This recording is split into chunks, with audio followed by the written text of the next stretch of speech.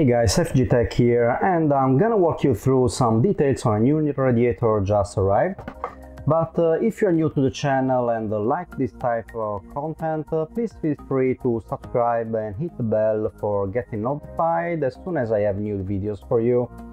The new radiator I'm talking about today, as you can see, is the XSPC TX 360. It's a triple fan radiator, very thin and will fit basically almost any case. It has a thickness of just 20.5 millimeters, which compared to its direct competitor is still very thin. So its direct competitor would be the EK waterblock SE360, which is 28 millimeters. There are obviously also thicker radiators for both the XSPC and EK waterblock, like for example the PE360, which is very common and has a thickness of 38 millimeters. I paid just $65 for this one on Amazon. As a comparison, you can find the EK Coolstream SE360 for $80 on Amazon. So let's go with a quick unboxing and let's go through the analysis of the specification of this guy.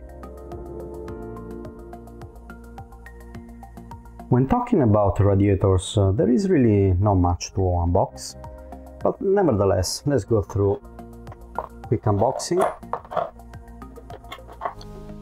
Obviously, we have a radiator with the two caps, rubber caps.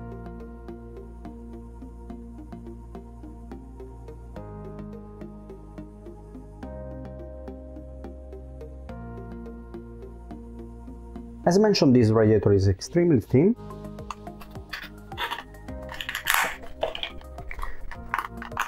Here we just have all the screws.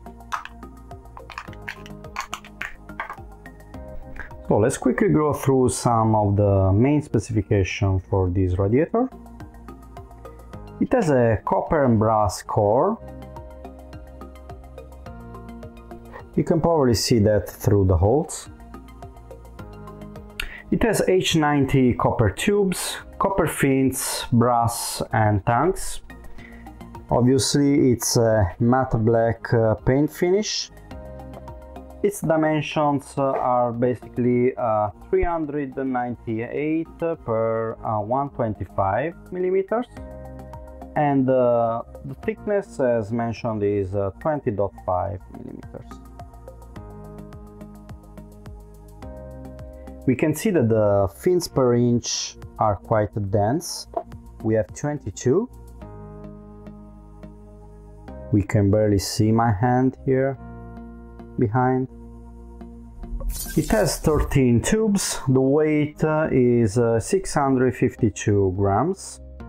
Coolant capacity in total is 132 millimeters, and the ports are G1/4 inch. So since this is a 360 radiator, obviously it allows 3 120 fans installation, but it also allows obviously 6 fans setup in case of push-pull.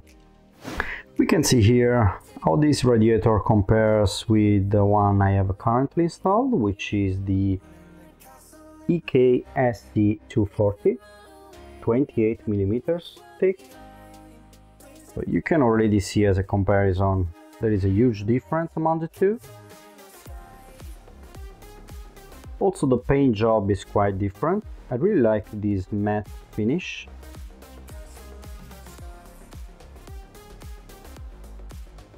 Compared with the usual black we can find on the EK solution.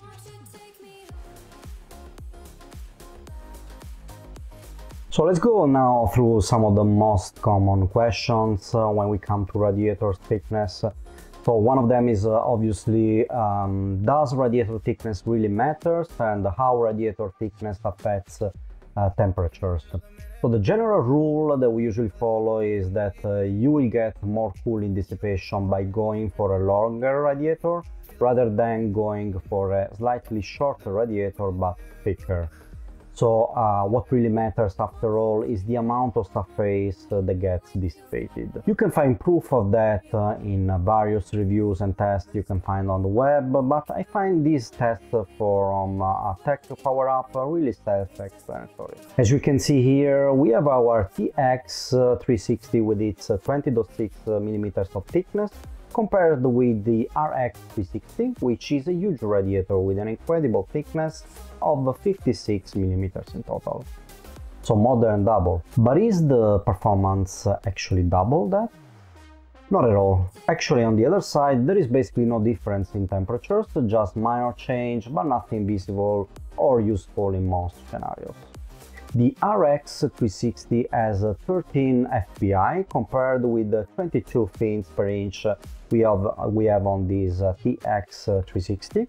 And remember that the higher the amount of FPI, the better the dissipation will be, but more difficult will be to blow the dust out of the radiator, so it will be much more complicated to clean it. On top of what we just saw, my decision for thinner radiator were basically driven by these three main reasons. I wanted, first of all, more clearance, more space for operating within the case.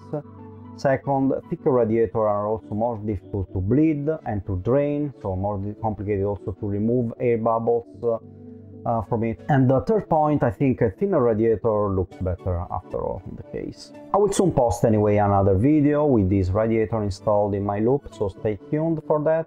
If you're interested in this kind of content, you can click in the subscribe button and hit the bell for being notified as soon as a new video is out.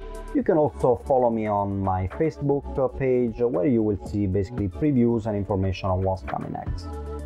You can also ask me for any new video you would like to see in this channel through Facebook or through the comments below anyway in YouTube. With that said, that's all for today. I hope you guys are staying safe and feel well. Thanks for watching, and we'll see you in the next one.